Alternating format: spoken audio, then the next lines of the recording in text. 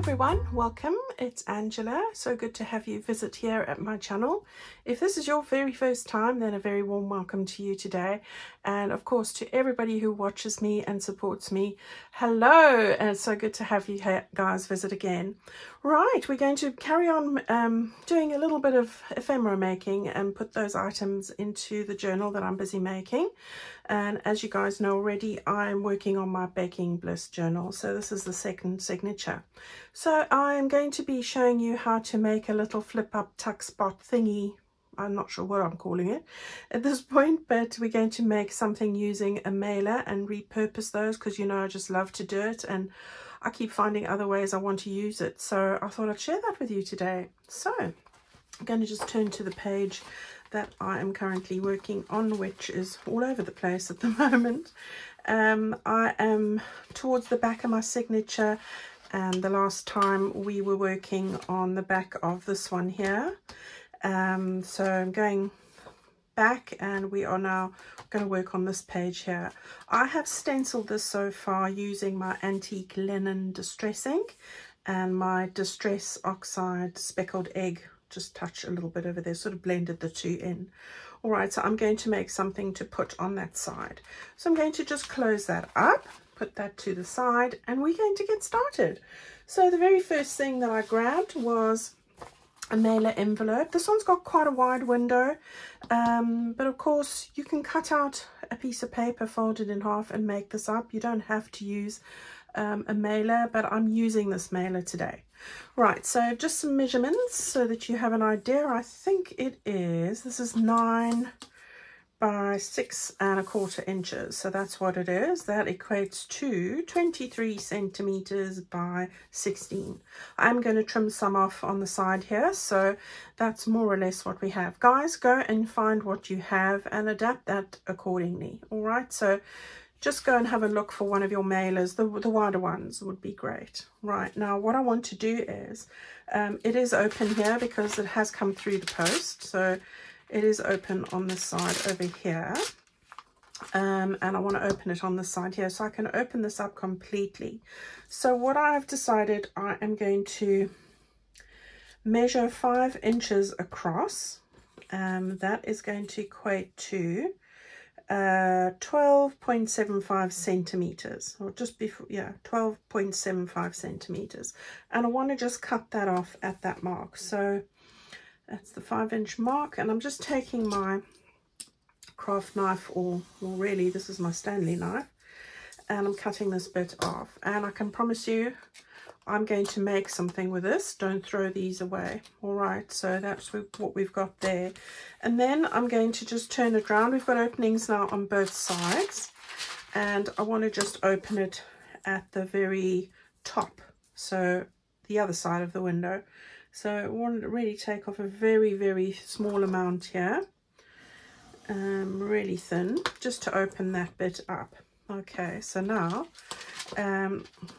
we've got a whole bit looking like this. All right. Okay, so I've got another one here where I've put some measurements on, so I'm going to just grab that. Okay, same envelope. Right, now you've got a long piece like this now, and I'm going to fold it into 3. So starting from the left hand side, 15.5 centimeters or 6.1 inches, I made a fold line, and I'm just going to take my bone folder and I'm going to make sure that that's nice and folded. All right, and then we're going to go from the right hand side, and 6.2 inches or 16 centimeters from that side, I made another fold line. Okay, so what I am doing basically is folding my envelope into 3. All right, this top flap is just slightly narrower than the rest, and they don't fit exactly to the top here. You've got a little area where it'll fit snugly, so it'll all fit very smoothly. But if you look at it like this way, you can see that it's really in 3. Okay, so whatever the length of your envelope, once opened out in a long row, fold it into 3. Okay, so that's what we've got now. Right, so we are going to work on that and we're going to decorate this up. So I've got a few bits and pieces ready. The first thing is I've taken my mini page that looks like this, and I'm going to use this complete mini page and show you what I've done with it. First of all, I fussy cut that bit out there. All right, so that's what I've done. That's this bit here. Then I am going to make a tag of that side there. So you can see, oops, I've cut this bit off there. All right, and I've put that onto recycled packaging and card, and I've got a tab at the top there. So that's what I've done with that piece. That leaves us with this little bit in the middle over here. All right, so just so that you know. Okay, so moving that aside, that left me with this bit here like that, and I'm going to stick this into that window on the other side. Right, so let's do that first of all. And then I've also laid a piece of paper out. This is from my backing pages. Laid it over like that, and I've cut out the window that's available there as well. So I'm going to start by putting this piece on the top, and then I haven't quite, if you have a look, I haven't quite cut it all the way down. I've made the window slightly narrower and slightly inside, so that'll help me with my little piece, the cake piece on the other side of the window, just to position it properly. So we've used the whole of that piece, but just with different elements from it. So I just wanted to show you that, so it makes it easier. Yeah, so any paper that you're wanting to use, go right ahead and do that. You know, this will work with any theme at all, so I'm sure that you can use whatever paper you have. All right, plain paper, tea paper, fussy cut flowers, that would also work. You don't have to have a digital or printed pack. Okay, so now what I want to do is I want to just stick this down on here, and I'm going to try and get it as close as possible to where it needs to be. Right, so I think that's about it. Gosh, that was lucky. Sometimes I battle with that.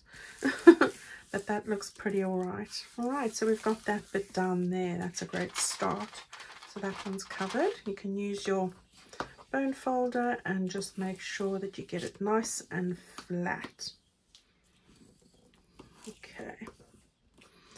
All right, and then you can go and distress around that if there are any bits that you feel are sticking out that you know, with me, I don't like white bits sticking out.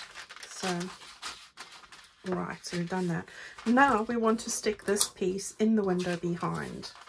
All right, and there is a little piece there, and that doesn't matter because I'm going to be putting this bit over. So don't worry about that too much. All right, so I'm going to stick this down like that, and I think the way that I'm going to do that is I'm going to put glue right on the edges of this, as close to the edge as I possibly can, like that, just so that I am going to get it stuck in place and none of the glue is going to show through the window. All that dries clear.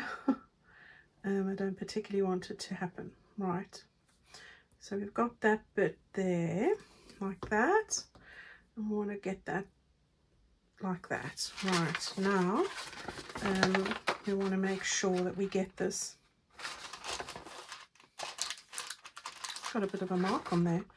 As close to the edge as possible. So I want it as far down as I possibly can get it. And I think that's about it. So I'm going to let that get sort of attach itself there. Now we're going to put a backing piece on there, so not to worry about that. And we do have that bit sticking out, and that's all right. Okay, so we've got that bit there, and as you can see, it looks like this now. On the back of that, I've cut out a piece of my lacy paper, I call it. I wanted the one with the distress on, so I've cut a piece of that. That comes from that lacy sheet of paper you see me use all the time, and I want to stick that right over the back there. And the reason for that is I want to have a nice place to write memories or stick photos, or you know, write another recipe if you so choose. So lots of spots to write those special family recipes or memories or photographs or anything like that. So yeah.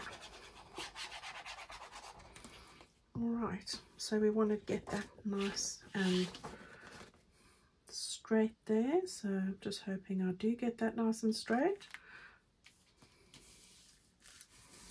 And there we go, we've got that bit sealed in. And again, just run your bone folder over that just to make sure that it's nice and attached. Okay. Right, so we've got that bit all done, and we'll get to the decorating in the middle in a little bit. Okay, so now what I want to do is I want to make this a pocket. You can sew it if you want. I am going to glue it.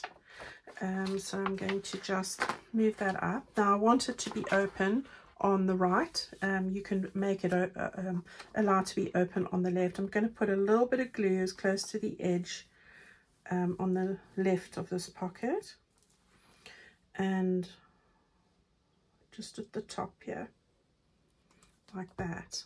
Okay, and then we're going to make sure that that meets up nicely. There we go. All right, so we've got our little pocket already there like that. And then we're going to put a piece over here. And the piece that I've chosen is the polka dot blue page. I'm going to stick this down over here like that. So that's going to give me a bit of a background. So again, you can actually do some decorative sewing on here, but I'm not doing that today. I'm doing not very much sewing at all. So and I've been looking at my mini pages, but because the mini pages are just a little bit too small for this, I decided that I put a bit of a backing page onto this. Okay, there we go. I'm going to just trim a little bit on this one side here quickly. So that's all right, just trimming that off. Just a few bits that are sticking out a little bit too far, so just very slowly take that off. And then just use my distress ink to cover up anything there. All right, so there we go. And then I've got this page, which also is one of my mini pages, and I've cut it in half, and I'm going to stick that on the top over there. I'm going to move it a little bit left to off center like that. And this could have looked really great with a bit of stitching onto the blue dotted paper, but I thought I wouldn't do it. But of course it would look lovely if you did.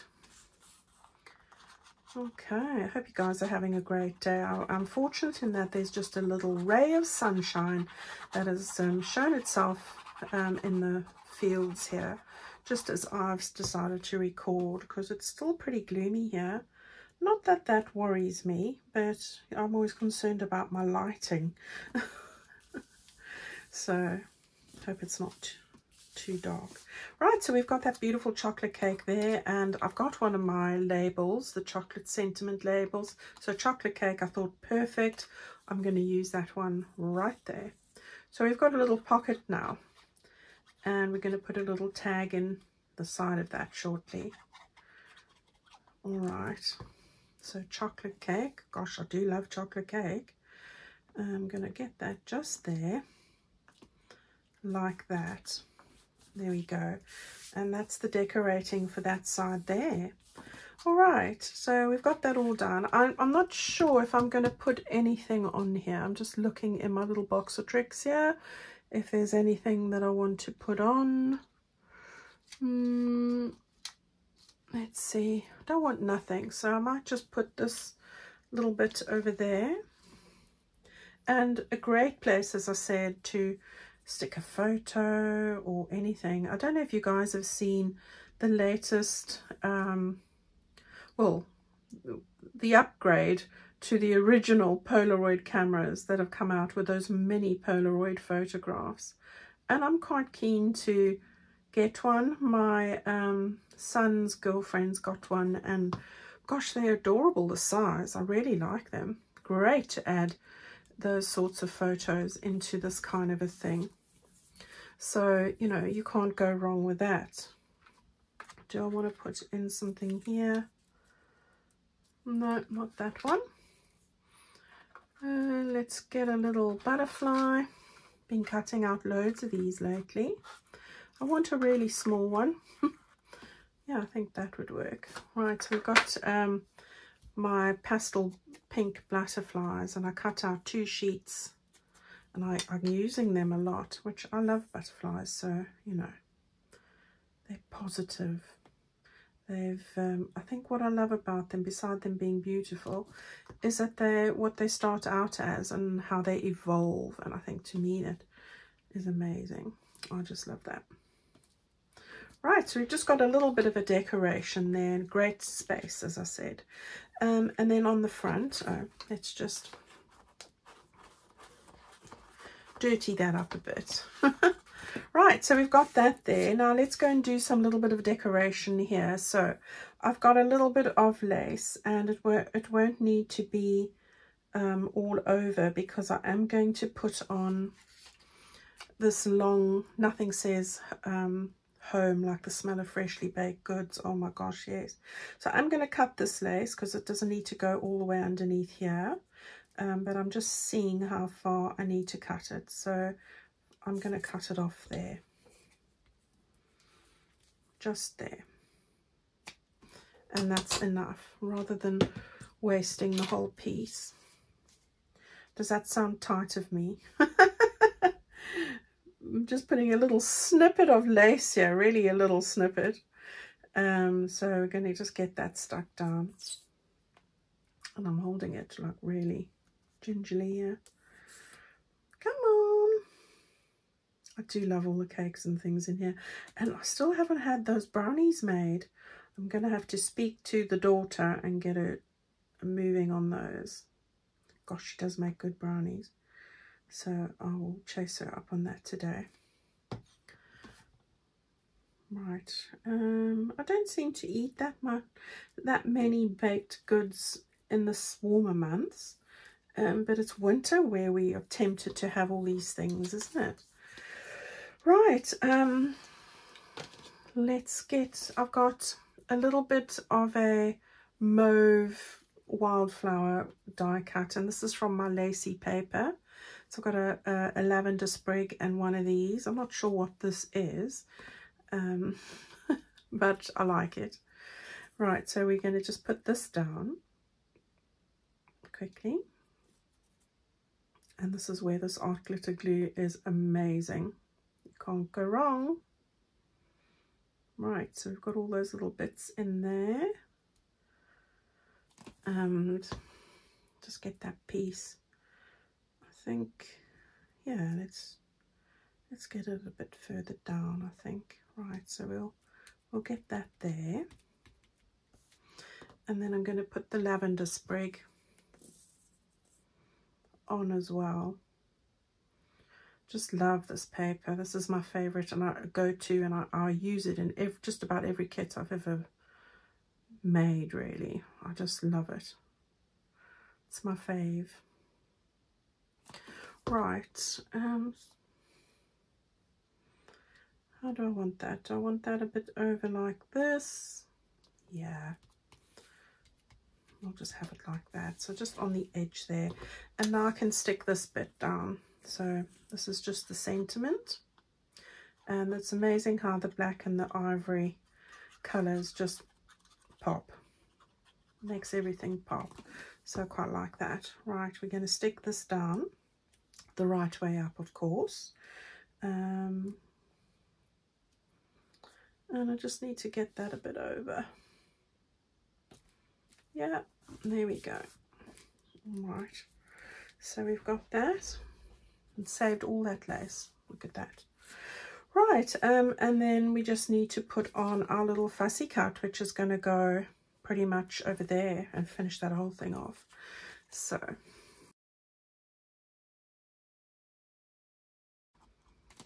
okay everyone, so I've got that all glued up, and want to just get that over a bit.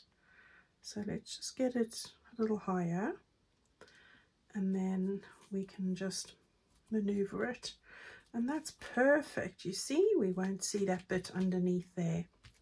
Who's to know? Nobody.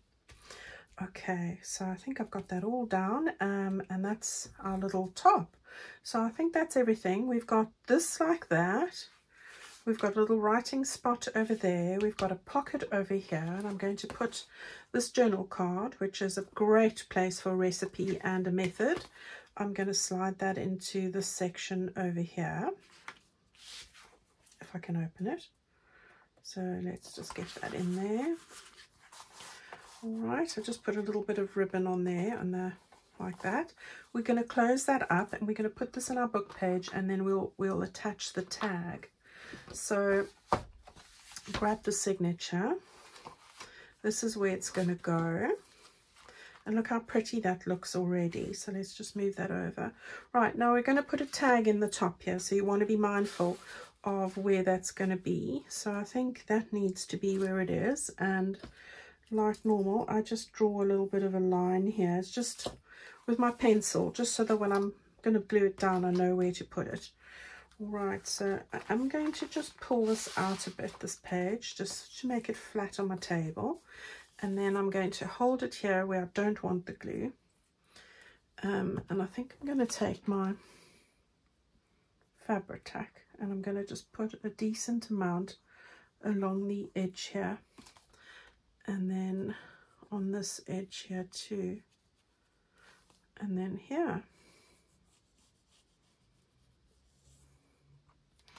Okay, so we've got a nice spot now. So we just need to keep that straight. Line it up with the little line that you've put there. Be mindful of the fold line over there. Okay, I'm going to move that just a little bit over. I'm going to just check that I've got it nice and straight. And I think I do. Right. And this is a lovely flat one, so that's great. Okay, so I'm quite happy with all of that. And then this is what is going to go into the top here. And it's got this beautiful faux silk ribbon in the top, which I love. It just makes it, all the colours pop, matches perfectly. And then we can put this all back together. How quick was that? All right. So there we go, guys. That's our little project for today. I hope that you've enjoyed it. Oh, I had a little butterfly. I forgot the butterfly. Let's stick that on. You know, check the decks to see if anything remains. And there's this little thing. Right, so we're gonna, this is a little bit of a more of a mauvey one. And I think that's gonna just finish it off completely. I love that. Okay guys, so there it is now. Finally, check the decks, there's nothing else. Just want to remind you, I've got a little reminder here, don't forget to have and to hold the THTH20 coupon code that's still available until the 13th of Feb. So you've got a few days. That'll entitle you to 20% off if you put that in on your purchases. If you buy the journal pages, the ephemera pages, and the add-on kit. All right, of course anything else you buy with that as well will entitle you to 20% off the full order. If you buy any of my printed kits, that would also work with that as well. So put in THTH20. The details of this are in the description box below this video, so you can have a look there. All right, I hope you've enjoyed this. Thank you so much for following along with me. I hope that you're having lots of fun. We're not far off now, finishing up with the main pieces here. And then I will do a flip through as I always do, adding in the basic pockets and the other bits and pieces. But I'm going to share the whole thing with you. All right, just a bit on the cover. I'm going to be using a sky blue and gingham fabric, I think, for the cover, and it's going to be a soft cover, so like we normally make. All right, so if you're looking for something to use, go and have a look for some fabric for your journal cover. Okay guys, take good care of yourselves, and I will see you Sunday. Stay well now. Bye bye.